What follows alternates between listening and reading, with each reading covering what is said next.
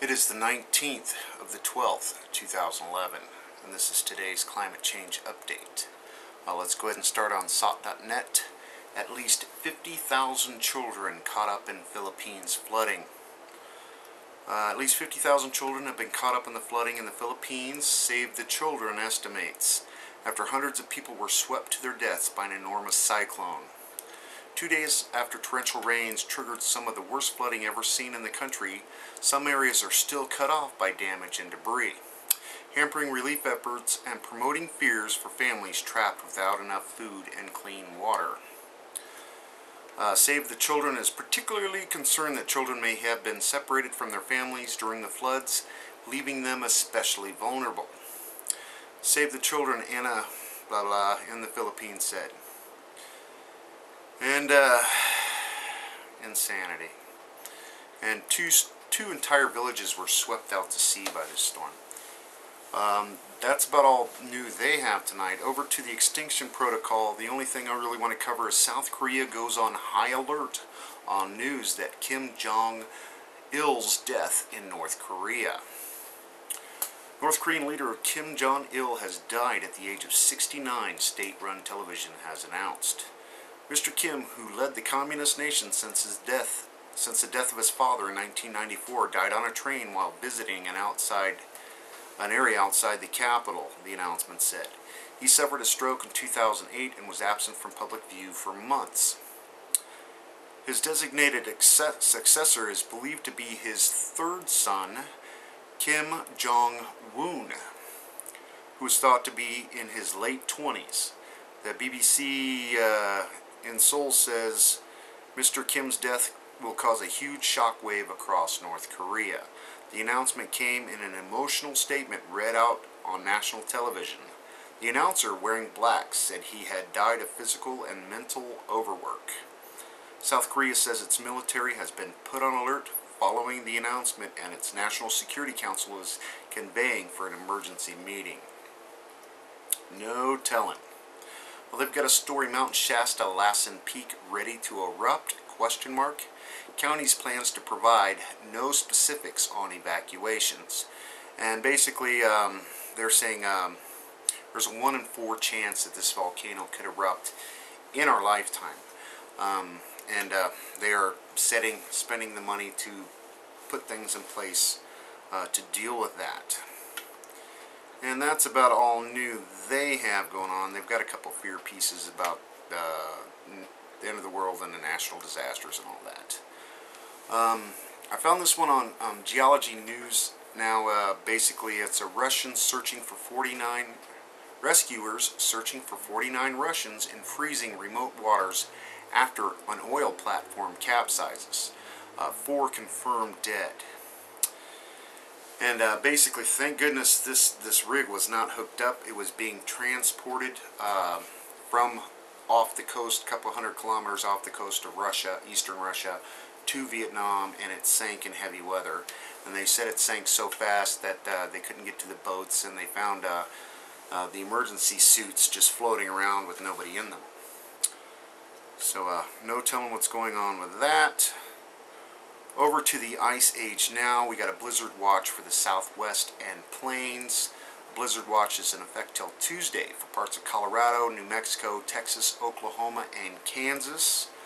Another story, blizzard warning for Texas and Oklahoma panhandles. Up to 18 inches of snow for New Mexico. And Iceland, Hengil is busy today, and that's a volcano in Iceland that erupted about 1900 years ago. It's continuing to have the earthquake swarms. I know I mentioned this a couple weeks ago. Ongoing situation that is Iceland. Big storms in the Alps, of course. Quote, I've rarely seen so much snow on the roofs in the Alps. It's more like Yellowstone National Park, says a reader. And then they've got the methane release fountain story more than a half-mile across erupt from the Arctic Ocean, and that's where the Russians found all this methane leaking, which was once underneath sea ice. Over to the RSOE, of course, they've got the tropical storm in the Philippines and all the madness that entails. Big cold wave in India, multi-states. It's pretty far spread.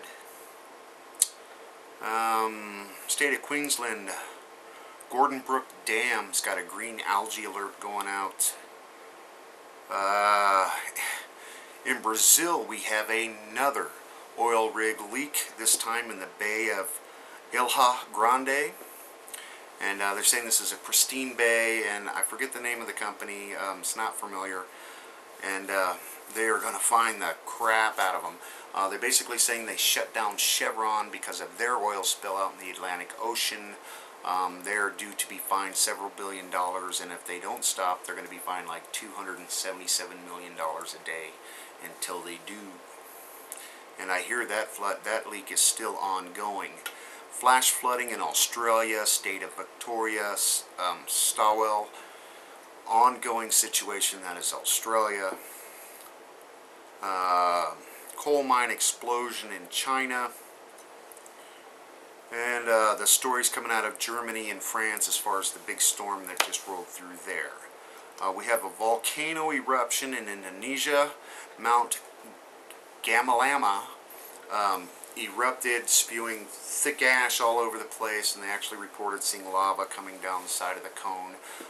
This is one of, I believe, 65 or 69 volcanoes they consider dangerous out of like 150 volcanoes they have in the area that are on alert. Just ongoing on the ring of fire. And that's about all new they have tonight, climate-wise. Let's go ahead and go over to the nuclear stuff. I got a story. Strange growth discovered on spent fuel could be biological in nature. White string-like material resembles a spider web. Now this is out of Savannah, what's the name of it? Hold on a second. Savannah River site are working to identify a strange growth found on the racks of spent nuclear fuel collected from foreign governments. And they're saying this is underwater, and it seems like there's some strange web-like material, and they're not quite sure what it is. Very highly radioactive, of course, and they're saying if this is biological, this could have ramifications as far as life being able to exist just about anywhere. And of course I will attach a link to that. Saturday Night Live mocks Fukushima, shows radioactive monkeys replacing Godzilla. Apparently the Japanese got a bright idea of putting Geiger counter detectors or radiation detectors on wild monkeys in the exclusion zone to test the radiation levels that they are going to. Saturday Night Live made a quick joke about that. I don't find it very tasteful, but whatever. At least they're bringing attention to the radioactive continuing problem in Fukushima. Ex-Fukushima worker TEPCO to open a hole in reactor number 2 containment vessel by the year's end.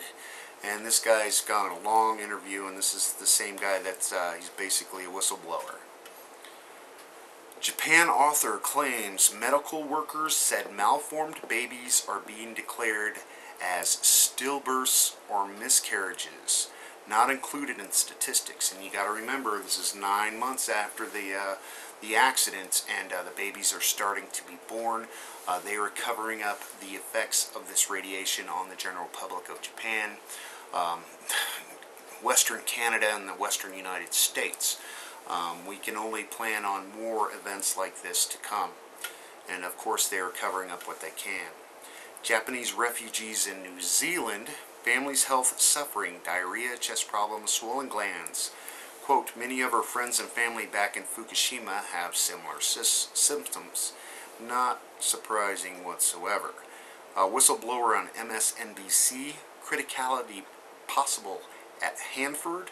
We could end up with an explosion like Fukushima, warns of larger release of radioactive material. And they have a video involved with that. LA Times, people are just learning that the government may be telling fairy tales, says Japan broadcaster. Radiation levels around Fukushima almost beyond calculation. And they declared cold shutdown. Chernobyl reporters never saw anything like it. And that's about all new I have tonight. Of course, if I missed anything, please leave your comments or attach your videos below. Enjoy while you can every day, people. Just remember to laugh and have fun, and enjoy the people around you. Be the love you want to see in the world. I'll see you next time. Thanks, everybody.